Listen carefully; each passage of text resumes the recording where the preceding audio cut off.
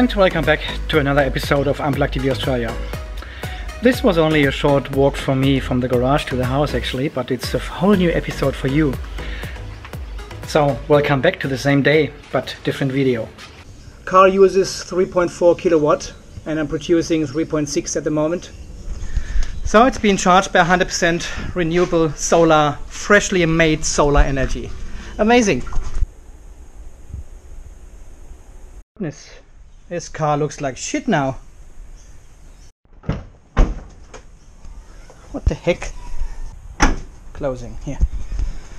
Okay, so we are slowing down, 1.9 kilowatts. Okay, we have to go anyway. Stop the charge. 28 degrees, 10 o'clock, 28 degrees. So this appointment is not far away. Back to my question, would you, is it recording here? It is. Would you rather prefer shorter but more frequent videos, or is it okay if I do this 20-30 minute video sometimes? Because look, I'm open the gate. That is so good. It's amazing. Look, when I film now throughout the day, like today with all these appointments, and I'm taking you with me all the time, I'm not sure if this is not too, because it will be at least a 30-minute video at the end of the day. Here we go, 93. Stay on the road, Andy. 93.2% state of charge. There was a quick recharge from 55 to 93 in an hour, a little bit more in an hour. It's good. So this appointment is not far away. I need to turn on the air conditioner a bit. And there is a horse on the road, but it's controlled. It's fine. Yeah, I'm at these days I'm really ending up with all this footage after 8 or 9 hours on the road here, and I cut this all together and really try to compress it down, because I know a 30-minute video is long to watch, and I myself tend to click rather on shorter videos on the internet, on YouTube, than on longer ones. If there's a video popping up 25-26 minutes, I said, oh, that's half an hour, that's a long time actually to watch. Not that I mind, but it's 25 minutes in one piece. I rather tend to click on shorter videos like 7 or 8 minutes, say, okay, I can spare 7 or 8 minutes now to watch this video, but 26 is a long time. So I probably split this day up. So this will be part number 2 now. There's another horse. It's in the fence. And make this a second video to my second customer, which makes sense somehow. And then we will have a third and a fourth one maybe. So yeah, that makes sense. Let's try that and keep these videos a little bit shorter but more frequent.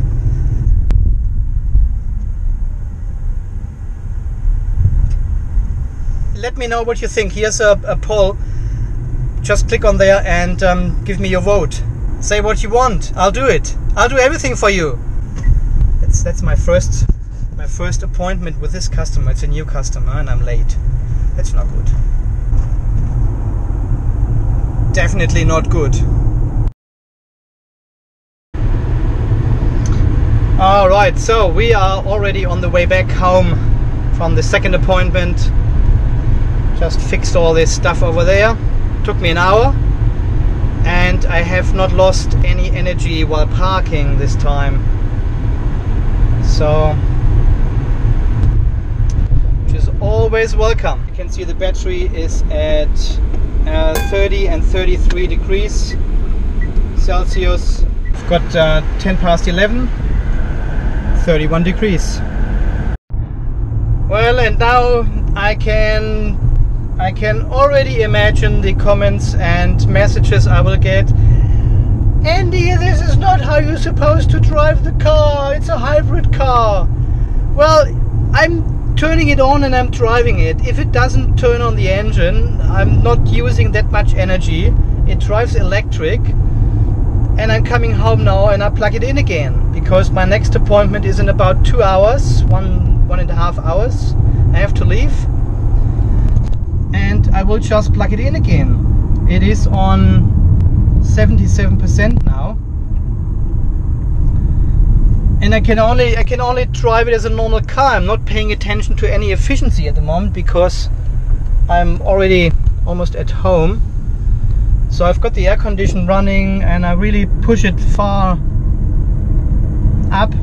So, and if this would be a problem, why is the engine not already there and supporting the drive system? It obviously manages fine to cope with all the load in pure electric now. So there's no need for any petrol engine to kick in at the moment. Forgotten to press the button. I need to wait. See, there's not too much you can do. You turn on the car and you drive. And the car decides automatically if it wants to drive in electric or on gas, or it wants to use the hybrid system. It doesn't do it automatically. And these shorter trips like this 6 kilometers or whatever it was, shut the gate again, just because it's so cool. Just because these shorter trips are being done in pure electric doesn't mean I'm driving the car incorrectly or something. It's more like if I don't press the gas pedal that far that the engine kicks actually in. But I don't need to. I don't need 50 kilowatt of power to accelerate the car. The car drives perfectly fine even staying under this 45 kilowatt of power. I'm not racing. I'm just driving the car normally in a probably slower mode than other people do, but everyone is different. Everyone drives cars differently, and I'm not driving sportive anymore with this car anyway. So I'm perfectly staying in this green area of the power meter all the time, and this is enough acceleration, enough power for me even with the trailer. It's fairly hard to get into the white area. Why should you push the accelerator that far down? That's what you do with an ICE car. You push the accelerator down because it needs to rev up and needs the revolutions of the engine to get to the power. But that's not the case anymore in this car. It's electric. You got full torque from 1 RPM basically, so there's no need to push the accelerator further. So there's no need. Okay, we are at 76% now. Turning off all this. What is my battery? 31, 34. That's fine. Let me just turn this off. So there's really no need to push the accelerator any further than. And if you keep a little bit of an eye on the green power meter, you can easily stay within the EV power mode, and which saves you energy, it saves you gasoline, and it drives the car normally. Alright, so please leave your comments down below if I drive the car incorrectly. I'm happy to learn. Okay, I'll plug in the car again on 15 amp. We've got 1.5 hours time. We're on 77%. Yeah, I'll keep the 15 amp setting. I'll just keep it. Doesn't matter. If it's fully charged, then that's fine. That is totally fine because we've got another 2 appointments today and it's 11 o'clock only. Okay, I'll do some more work in the garden here, play with the dogs and having lunch, and then I'm off again to the next appointment. Wow. Kitty, are you hot? Ooh.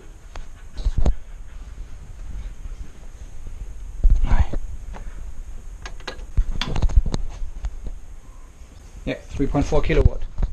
See, it just doesn't make sense to me to actually purposely push the accelerator further than the green area just to make the engine kick in and to do whatever then. It's just not necessary. As you know, I'm always driving in eco mode, and the car has enough power.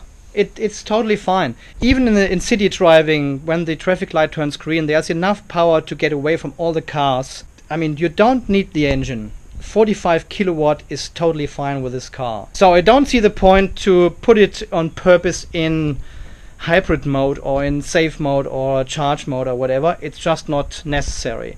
And this cannot be the cause of the battery degradation. Because the last couple of weeks now, the last 3 weeks actually, since the last degradation happened, I tried to drive the car as smooth as possible, with under 1C, with very, very low power consumption in total. And as you have seen this morning, have a look in the other video from this morning, we have lost 0.5 ampere hours just by driving very slowly, super efficient, very low power consumption for the whole system of the car. And even then we have lost 0.5 ampere hours. So it doesn't matter if you race with the car, if you really push it to the limit, if you drive very carefully, the battery goes only down. Well, this is not even a surprise, because the battery doesn't get healthy anymore. Once you have this SEI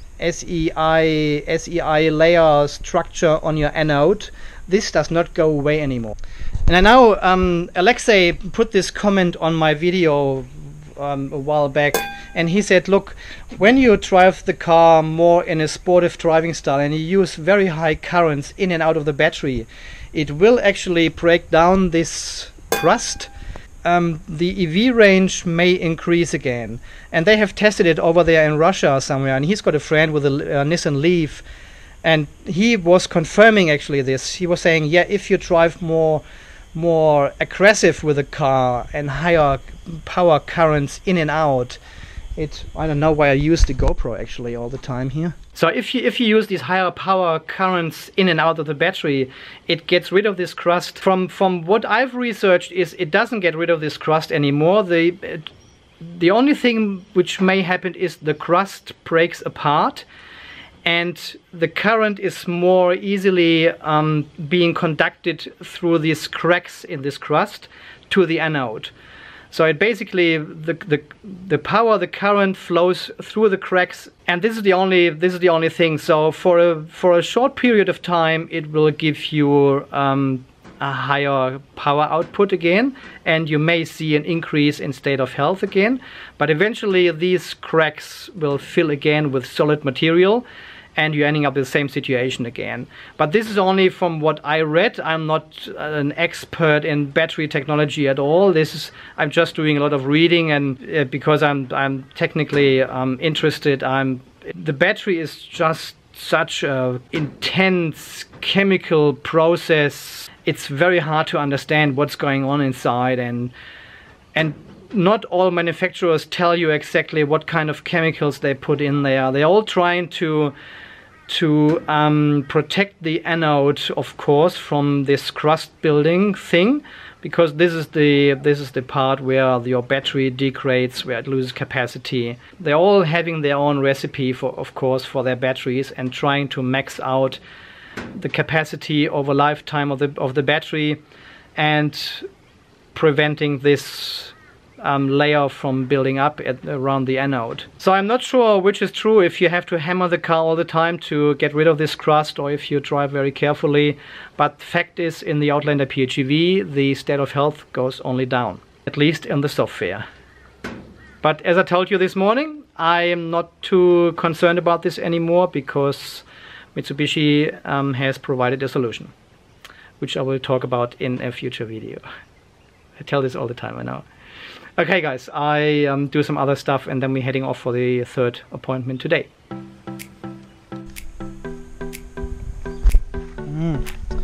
Only one bar left.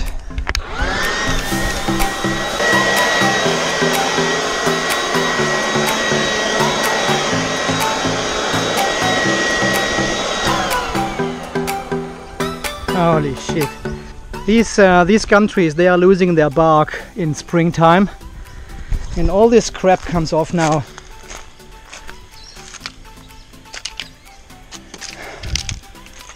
Yes. And it really makes your garden look like this, except the dog.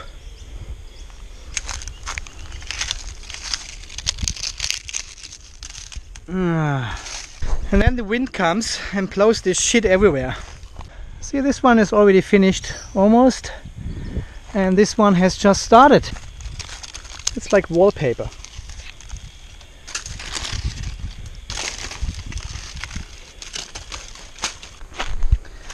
Now we've got the electric blow power because I can clean up this gravel here fairly easy.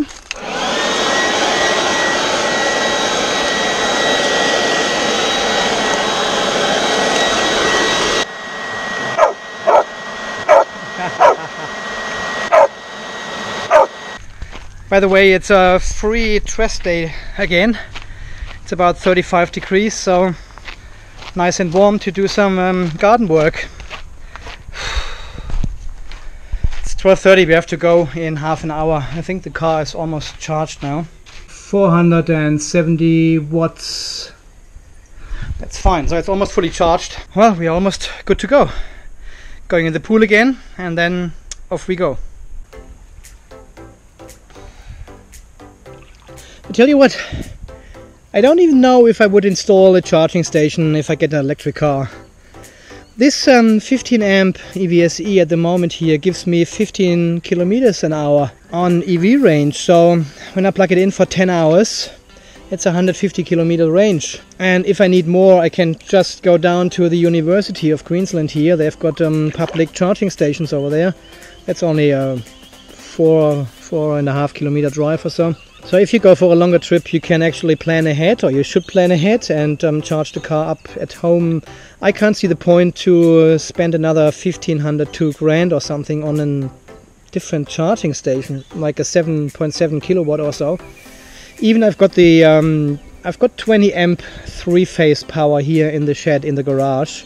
So potentially, I mean, at the end, if you get a second electric car, if my wife would get another one, that would be a different situation, but even then she's not driving that much, so no, it should be fine. It should be fine to use just the EVSE which comes with the car. And so a Tesla with 80 kilowatt hour battery, I would charge this one on 6 amp. It just takes a while then. I know, it's a hard life. Wow, this cat.